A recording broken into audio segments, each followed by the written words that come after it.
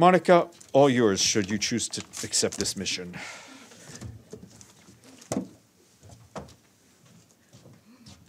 I did. And so, hi. Bye, Benno. And here am I. So, good afternoon. I hope you're well today. It's good to see you again. And as you know, we have some news directly from the General Assembly Hall. This morning, the General Assembly has elected His Excellency Ambassador Tijjani Muhammad-Bande, the next president of the GA. Mr. Muhammad-Bande, the current ambassador of Nigeria to the United Nations, was elected by acclamation. He will preside over the 74th session of the General Assembly, which starts in September and lasts for a year until 2020.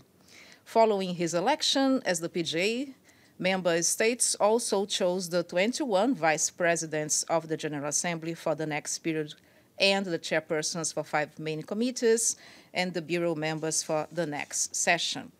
The Republic of Ghana won the drawing of lots by the Secretary-General António Guterres to determine the member state which will occupy the first seat in the GA at the next session. In her remarks after the election of Ambassador Muhammad-Bande, the President of the General Assembly, Ms. Maria Fernanda Espinosa, congratulated the PGA-elects and said that he is well seasoned to provide, the strong and creative leadership which the Assembly requires for a world in rapid change. Ms. Espinosa also said that his presidency comes at a very critical moment for the United Nations and multilateralism. And as announced yesterday, the PGA-elect, Mr. Tijjani Muhammad-Bande, will speak to you, UN correspondents, at 3 p.m. today during a stakeout in front of the General Assembly Hall at the East Foyer. UN Web TV will broadcast it live, and all UN-accredited correspondents are invited to be there in person. The President-elect will deliver short opening remarks and take your questions afterwards, and I will be there as well. President Espinosa has thanked the Secretary-General António Guterres, his management team, and all UN staff for the strong support given to her global campaign against single-use plastics. This week, the UN headquarters is starting to phase out, as you know, all single-use plastics from its premises as part of its strong commitment to tackle plastic pollution. Mrs. Espinosa said she is grateful to all those who made the extra mile to turn the tide on plastic pollution and save our oceans, including member states, UN agencies, civil society, representatives of the media, the creative community, and individuals across the globe who are signing up and taking action. On Saturday, the PGA joins the government of Antigua and Barbuda in Norway in Antigua for the Play It Out concert to beat plastic pollution. More information on our website. And later, as we announced today, later today at 6 p.m., the PGA will join Oscar winner actress Whoopi Goldberg to unveil a photo exhibition by National Geographic at the UN Visitors Central Hall. The UN will be the first stop on a global tour for the Planet of Plastic photo exhibition.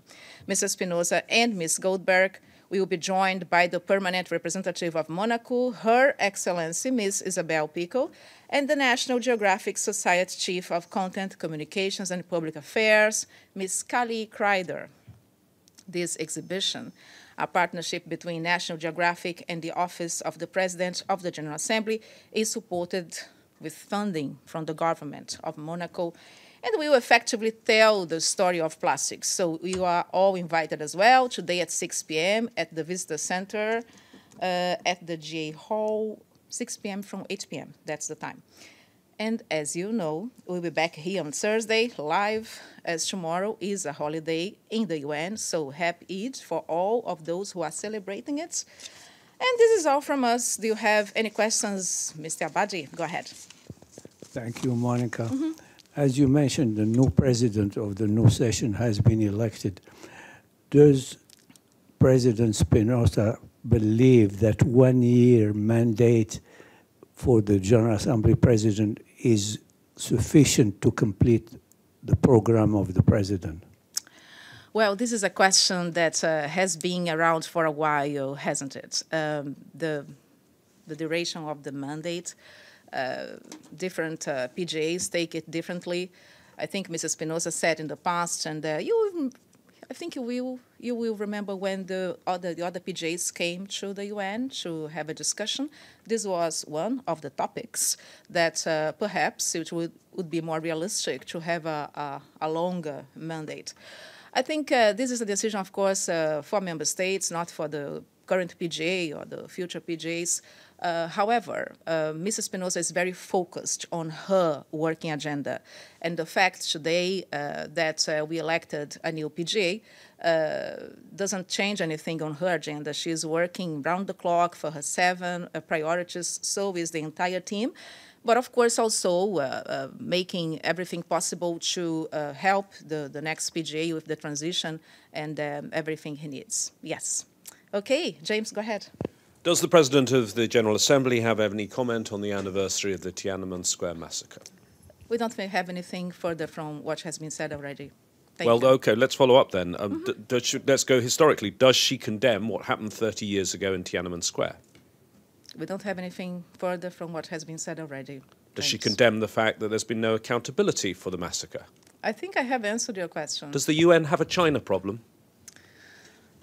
I think I have answered your question, and I don't have anything else to say on this. Yes. Go ahead, Deepak. Hello? Yeah, can you repeat what the President of the General Assembly has said for those of us who don't know what she has said recently about this? About Tiananmen Square? This is not a subject that was in the current session of the General Assembly, and the President has nothing to add on this.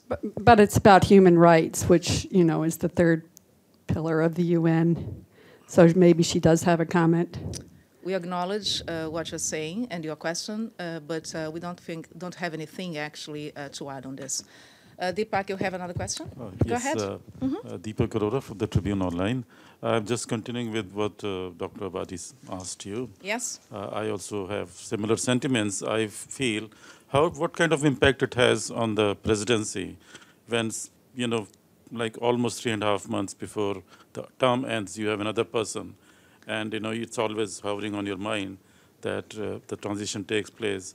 So if you could just give us a mindset of a president, that how does it have impact on the working of a president? You know?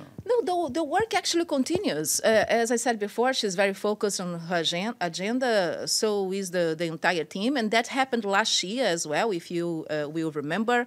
She was elected on the 5th of June, and she started her work with the transition team here in the UN, and President Lajčák continued with his agenda and his work. So it is a matter of having, of course, the incoming president, the current president, working at the same time with their respective teams. But with this president, I can tell you, and that was also the case last year, that she is available for the incoming president, His Excellency Muhammad-Bande, to any questions or cooperation that he might require. But the agenda continues. I will be briefing you here every day as usual, and we count on your support to continue the work. Yes. Okay, Dulce, go ahead. Yeah. Yes. What are and Mr. Abadi, I'll go back to you. What is Yes. what are the president's plans for when her term is up? Well, this is also something that has been, people asked her before. What she has been saying is that she has been working nonstop for several years now. And probably her first thoughts will be to take a short holiday. I think she will deserve as well. But guys, we are not there yet. September is not here, so works continue, yeah? Dr. Abadi, go ahead.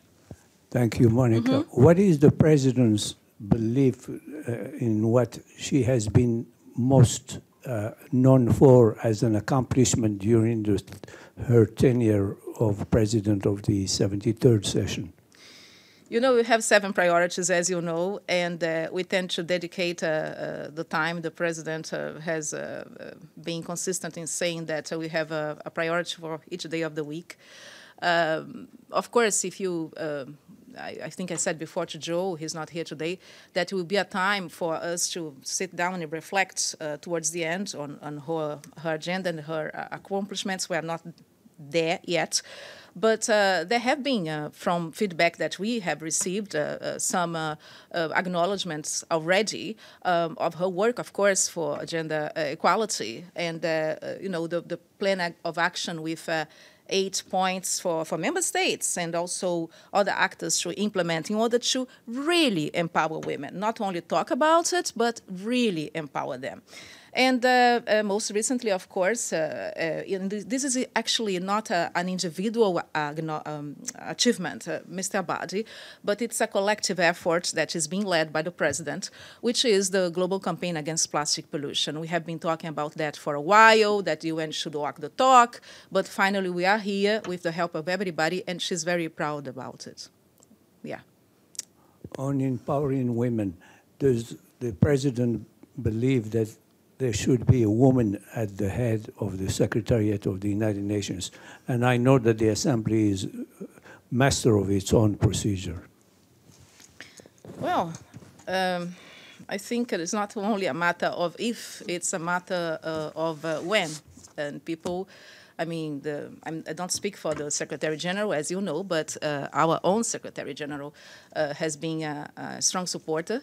And we will know what happens in the future, but I think consensus, perhaps, if I am being probably too forward-looking, indicates that's not a matter of if, it's a matter of when.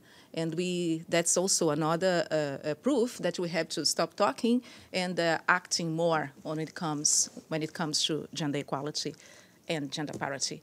If you don't have anything else, I would say thank you very much, but I'll see you again at 3 p.m., okay, for the new PGA, or the incoming PGA. Thank you, everybody. Thank you.